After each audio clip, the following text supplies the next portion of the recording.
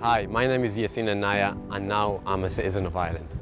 The reason I came to Ireland was my mum's moved here. I had to kind of be with her at a young age. When I came here, I got into football and I found a platform that I need. As soon as I got here, I just played outside my house, made some new friends. And obviously when I went to Cordoff Park, I played with some of the friends and that's where I caught the eye of Cordoff FC. I was very surprised of how welcoming people were, especially from a different country like Morocco. I just felt I was home as well.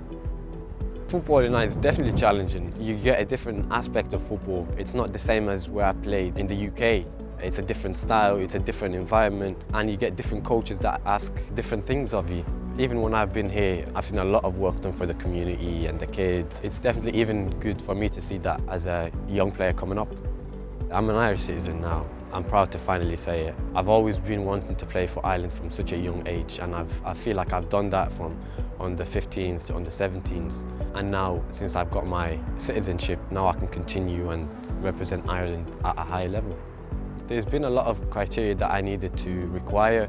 Obviously, with the help of the FAI and my Irish football clubs, I've been able to get there. I feel like I'm home. I'm one of the people here and I'm proud to be Irish. I can finally say and I can finally put on a green shirt.